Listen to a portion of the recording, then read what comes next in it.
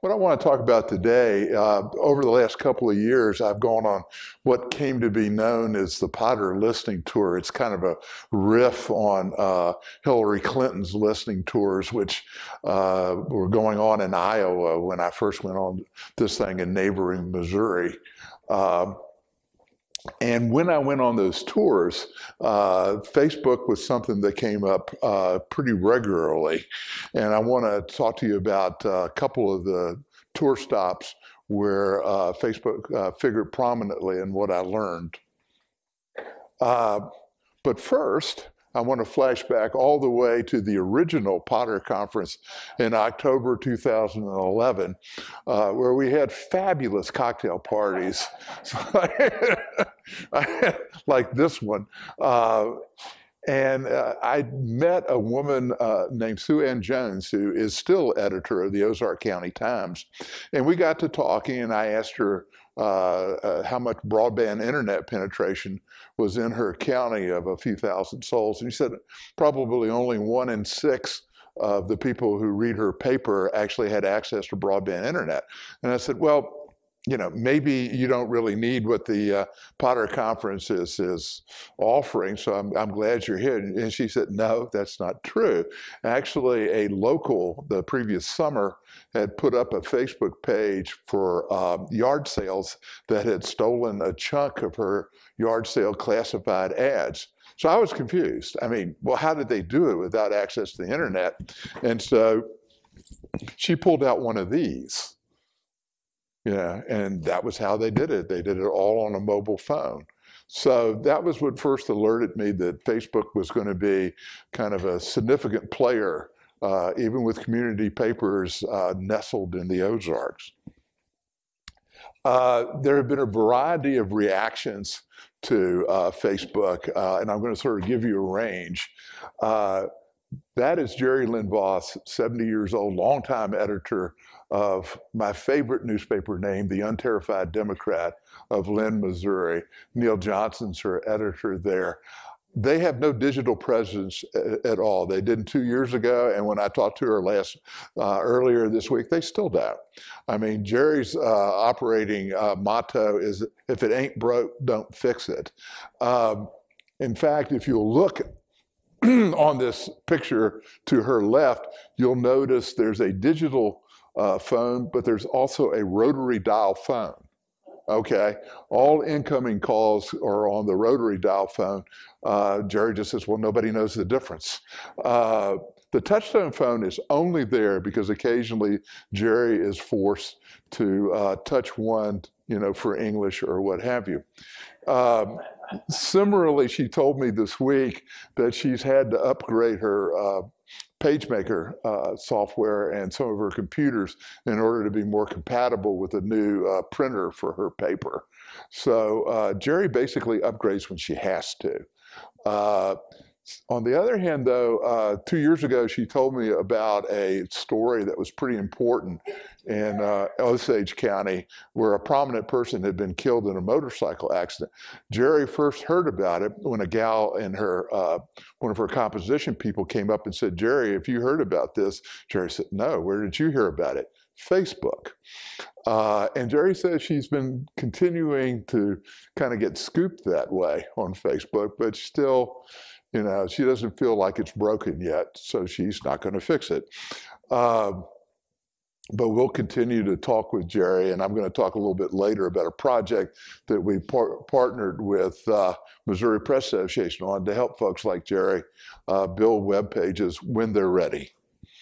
That's Daryl Wilkinson and his wife Liz, who are at the Gallatin paper. And Daryl is kind of the opposite of Jerry in that he started playing around with computers more than 30 years ago.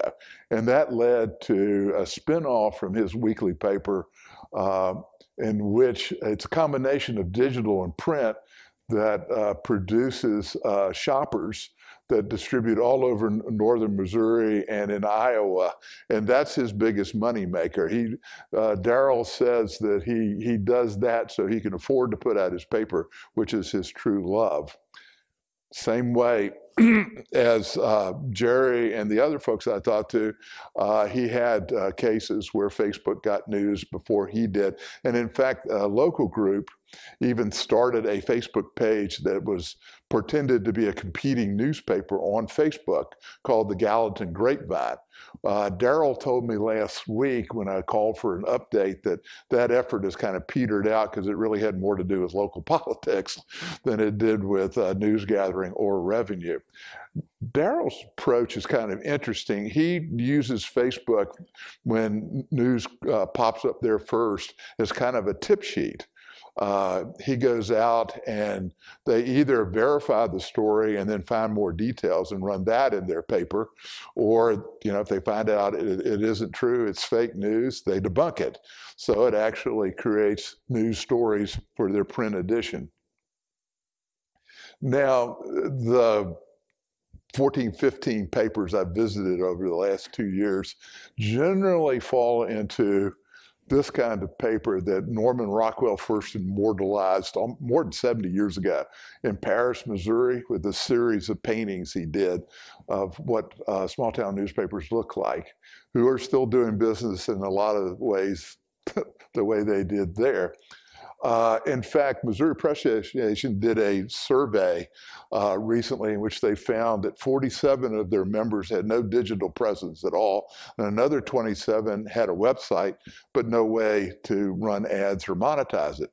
That led to what we call the Weekly Newspaper Website Project, or because we have to have acronyms for everything, WNWP, in which the Potter Fund and RJI partner with MPA to give discounted, working with Amplified Digital in St. Louis, provide discounted web pages and other digital media that we build for them and help them learn how to do.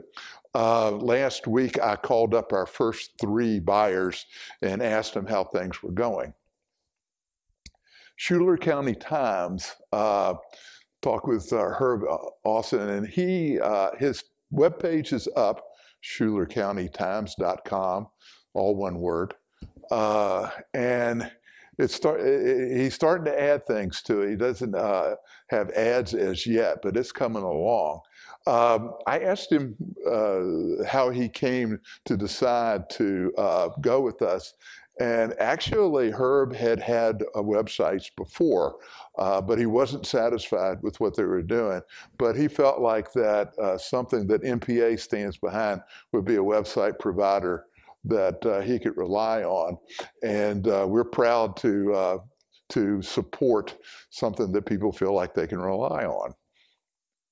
Chariton County Journal, another small paper, this one in Mid-Mo. These folks, what they were, their motivation was that the competing paper in their area has a website, and they felt like they had to keep up. So they came to Missouri Press and asked for help. They're just getting started with their effort, but they do have a Facebook page. And I asked their publisher, Susan, who said, well, people just sort of expect us to have it, although she didn't like it very much. She tends to be on the unterrified Democrat side of things, but she's going to try new things. Finally, there's the Call newspapers of St. Louis, which actually have a number of mastheads in South St. Louis County. And what's interesting to me about them, they've had their own website since 2003, but they decided to go with WNWP because Amplified Digital was able to offer them more features. And of course, the discounted price was also attractive, but they were particularly interested in mobile. And they they actually are already in Twitter and Instagram, and they use all their social media to try to drive more business to their website so they can monetize it, and also just simply to get more exposure to the paper.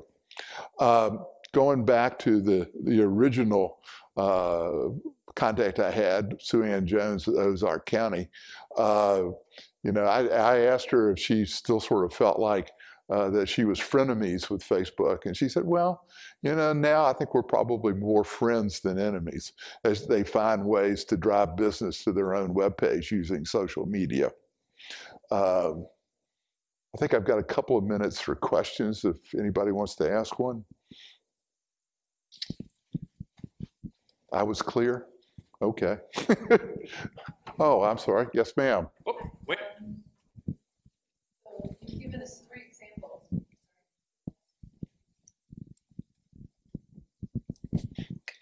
So you've given us 3 examples. Are there others underway or completed? Are you talking about the weekly newspaper website project? Yeah, the website. It's 3 so far. We've just gotten started in the past couple of months. Okay, great.